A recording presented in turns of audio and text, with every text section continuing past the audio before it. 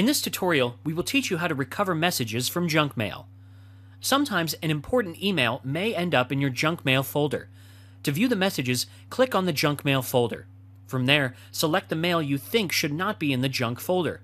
If there are links and attachments in the mail, they will be disabled for your safety.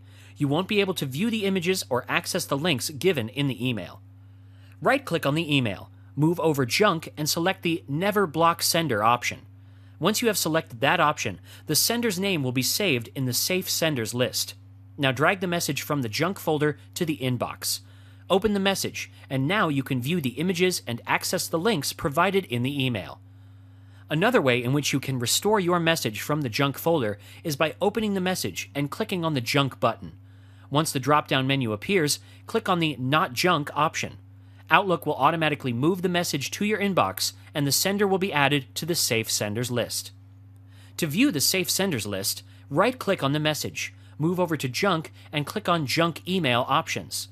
Once the new window opens up, move over to the Safe Senders tab, and here you can view the Safe Senders list.